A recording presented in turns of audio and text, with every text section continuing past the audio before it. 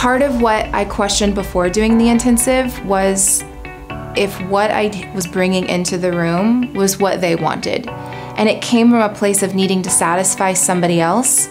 And now I know that what I'm coming into the room with, this character, it's a person. It's a real person. It's a life that has hopes and dreams and tragedy and joy and memories and relationships. It's a real person. And I can go into the room and I'm now focused on celebrating that person's life in the story, in the world that casting and production has given me.